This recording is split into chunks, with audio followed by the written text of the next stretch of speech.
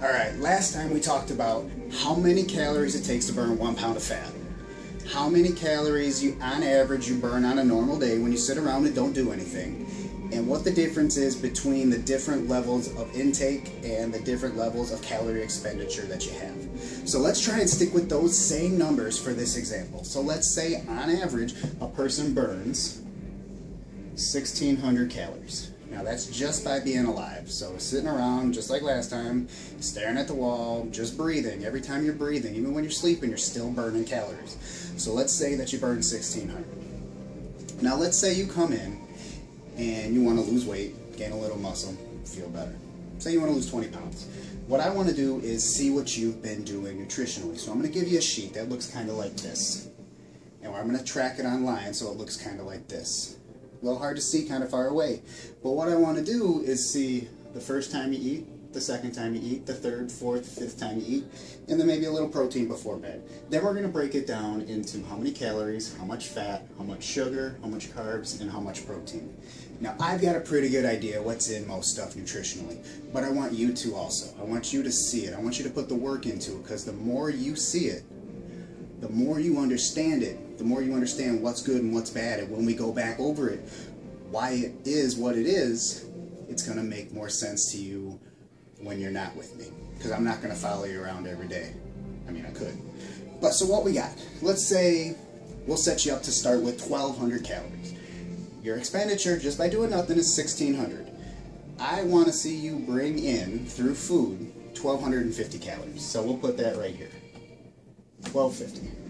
Now remember, it's got to be evenly spaced out, good nutrition, just like this, first time, second time, third, fourth, fifth.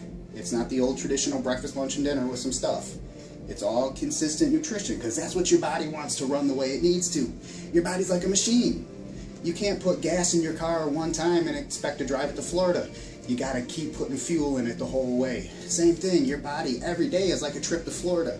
You got to keep putting gas in it for it to run the way it wants to, for it to run the way that you want it to, so that you can look and feel the way you want to.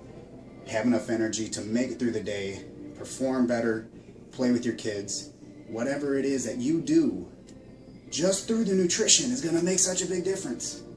So with your 1,250 calories, like we talked about before, macros are broke down between protein, calories come from carbs, calories come from fat.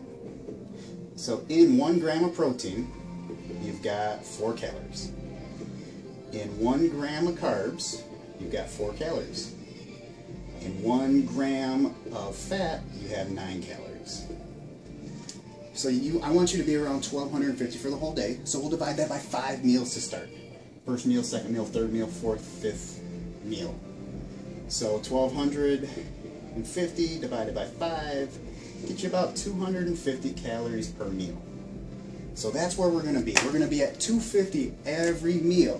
There's no snacks, there's no breakfast, it's just 250 calories every time you put food or liquid or anything in your body. If you drink it, inject it, or chew on it, 1,250 calories is the number we're going to shoot for to help you look and feel the way you want to.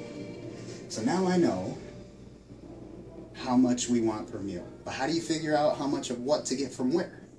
Here's how it works. I want to get 50% of your calories from protein.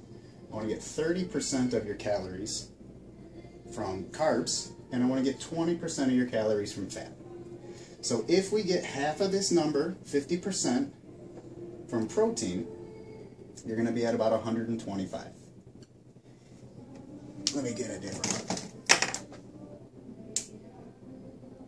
If we get half of this number, half of the 250 from protein, you're going to be at about 125.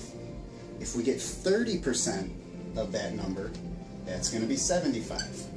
And 20% is 50. So 125 calories are coming from protein, 75 calories are coming from carbs, and 50 calories are coming from fat. Still, doesn't make a whole lot of sense yet, but we can break it down because we know the formula, so we can figure this out. So with your calories, if there's 4 calories per gram, so let's divide 4 by 125, we're going to get about 31. let's take 75 divided by 4.